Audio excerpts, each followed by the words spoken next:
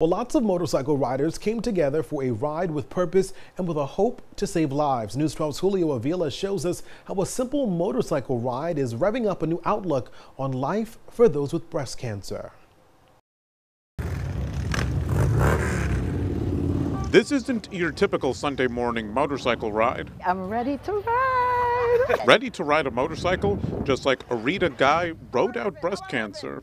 Not sure which one, but I'm gonna deal with this one right now. For the last 2 years, she's been in remission. I never looked at it as a breast cancer, as a death sentence. It's like, I'm going to get through this.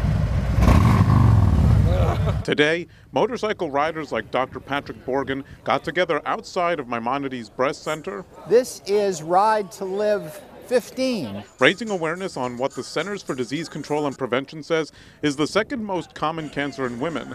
And by the way, Brooklyn, as now America's third largest city, has more breast cancer cases than 15 states. Now, don't just think breast cancer can target women. Never in a million years.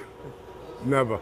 That's because Louis Zapula was diagnosed 12 years ago and is now free. I went through hell and back, but I'm here to talk about it. The key, they tell us, is early detection through tests like mammograms. Also, talks with your doctor if something doesn't feel right and to get the needed treatment right away. I just went through it flawlessly. And if I do it, anybody else can do it. To continue their own ride through life. In Sunset Park, Julio Avila, News 12.